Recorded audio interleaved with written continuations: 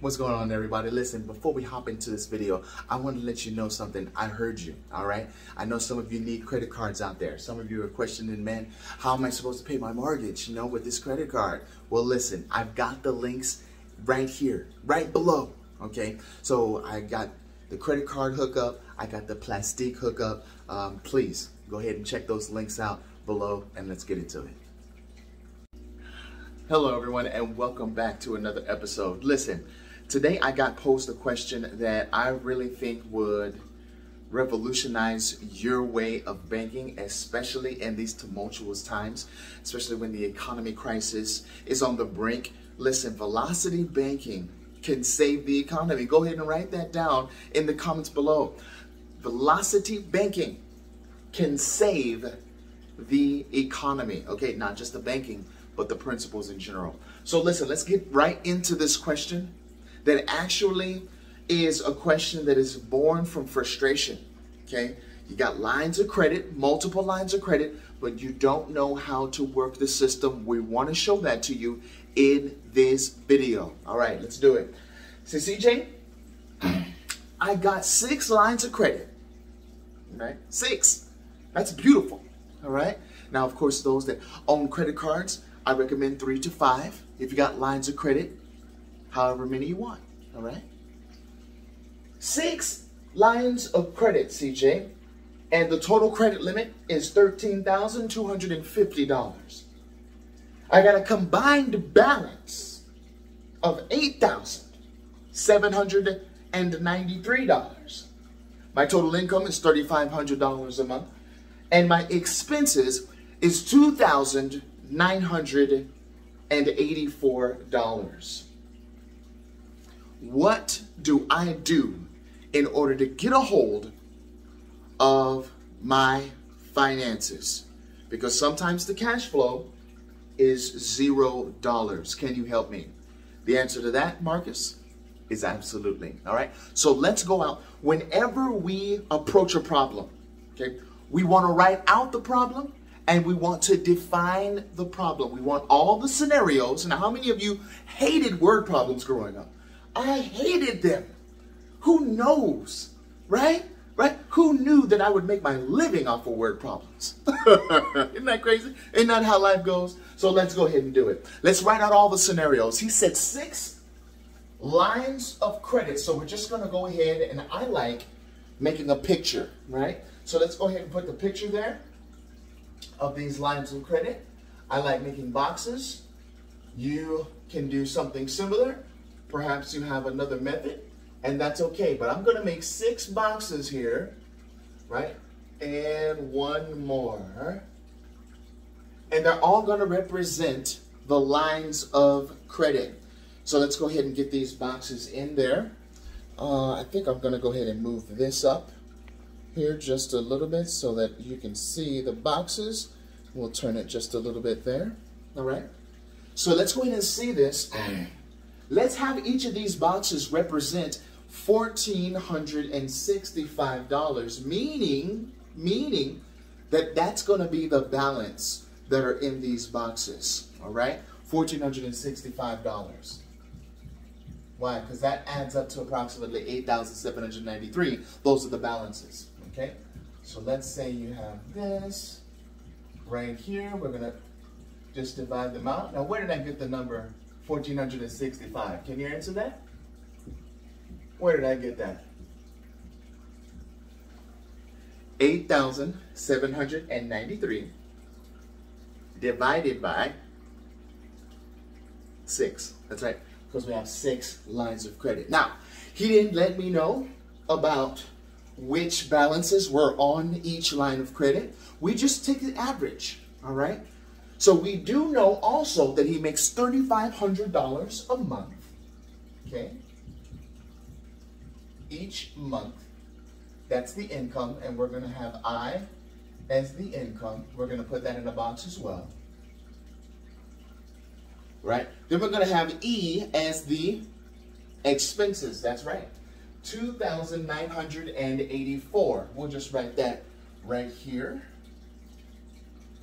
We'll put that in a box as well. $2,984 each month. All right, what else do we know?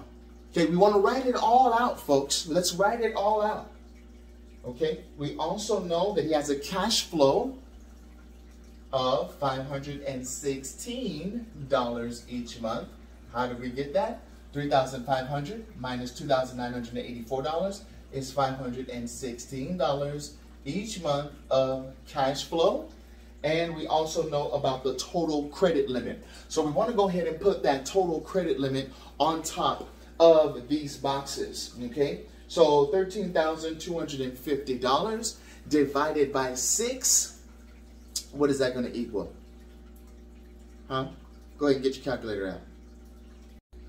All right, so we have $2,208 on each of the lines of credit as the credit limit, all right, on each of these lines of credit. Remember, the total line of credit, right, on all of them was $13,250, while the balance, okay, total is $8,793. So with this information, and we've got all of the information, what can we do in order to assist Marcus in utilizing the velocity banking method? I mean, where do we start?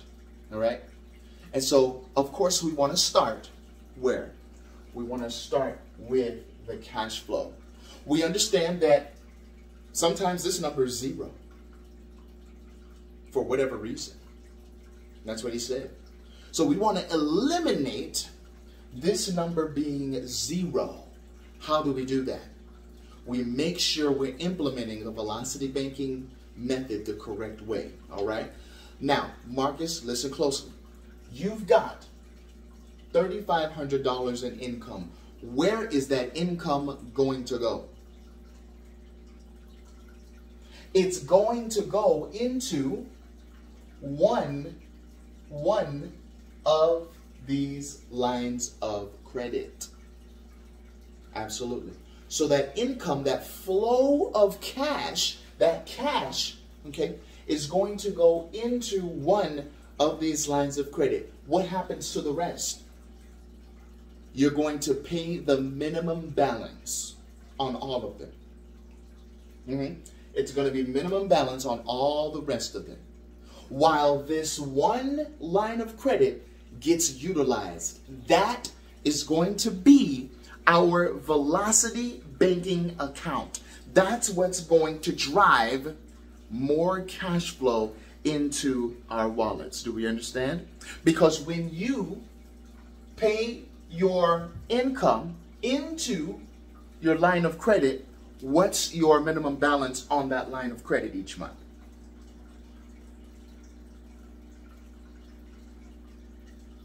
$0.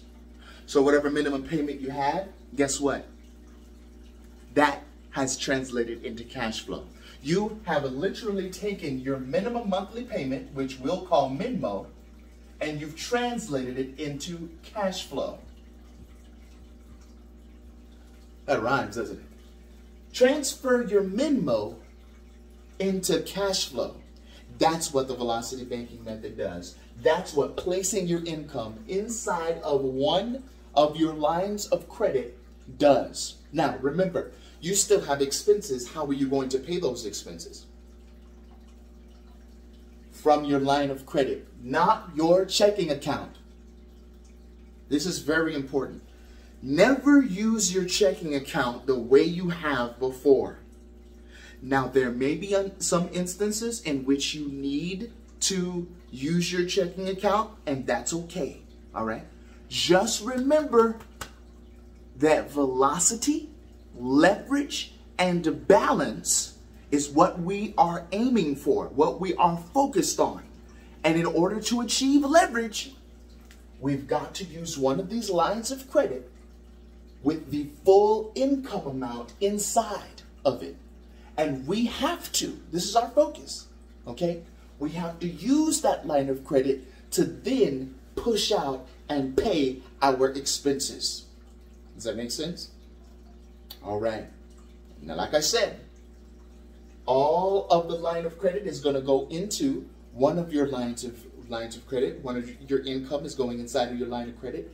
From your line of credit, you're going to pay those expenses. What that does is it takes that minimum monthly payment, okay, and it transforms it. It transforms it into cash flow. All right? Now, you're like, wait a minute. My balance is only $1,465 on that one line of credit, and I've got $2,208 as a credit limit on that card, CJ. What gives? When you see that happen, what happens next? You take the overflow, okay? Yeah, you take the overflow and then just go to the next card, okay? Now, your card, your line of credit may not be like this, where it's even on all of them. Okay, if that's the case, then you take the highest limit card or line of credit and the highest balance, okay? If it's the highest balance, that is the first thing you do. That's the priority, the highest balance, okay? So you take the highest balance line of credit and you apply the income there. All right? Absolutely. And what you're going to do, what you're going to see through this is as you pay off these cards, this number is going to be going up 200, and then you'll pay off another card. Let's say it's another 200, and then you'll pay off another card. That's another 200. Do we understand? And you're paying them off not by starving yourself, not by going on the beans and rice diet, all right? Not by doing all of these other things that are unnecessary sacrifices. Folks, there's nothing wrong with sacrifice, but there is everything wrong with unnecessary sacrifice. And so we do not want to take unnecessary sacrifices. Do we understand? All right. So look, the income is going inside of one of your lines of credit. And then from that line of credit, you're going to be paying the expenses. Don't worry about the rest of the lines of credit. Continue to pay your monthly payments on all the rest of them. When you're done with this line of credit, just hop to the next one, and then the next one, and then the next one, and then the next one, until you're at zero. But remember, when you're at zero, that's the starting place. Isn't that what ground zero is? Ground zero is the starting place. Now you can start to build wealth. Okay? Can you imagine?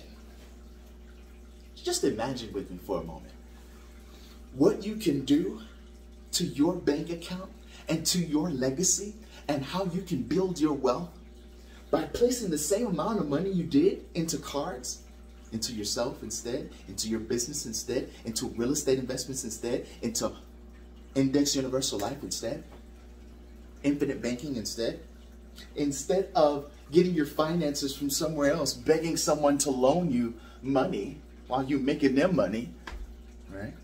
Won't you make money off of yourself? Won't you finance yourself? And we could talk about that ad infinitum. But listen, this should do very well for you, all right? If you have any questions, don't hesitate. Give me the time, your time, to transform your life, all right? Listen, folks, don't just know velocity banking, live it. God bless, and you have a great night.